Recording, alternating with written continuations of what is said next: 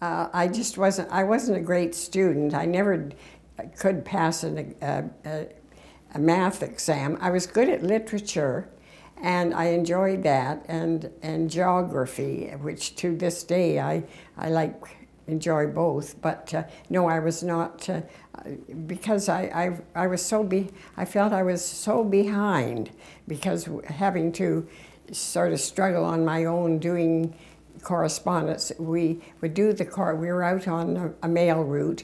The lessons would come to us, and we would do our lesson and mail it back to Regina, the head office at the time. So I guess I got through that okay, and I believe at the end of the year I had to go into town to write a final exam, and my marks were never very high, because I just wasn't a really clever student.